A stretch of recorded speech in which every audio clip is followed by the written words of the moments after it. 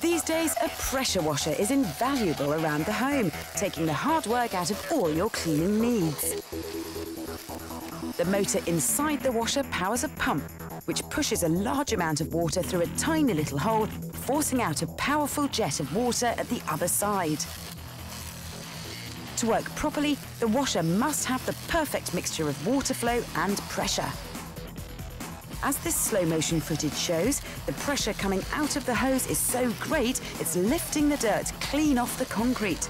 The higher the pressure, the more effective the washer will be.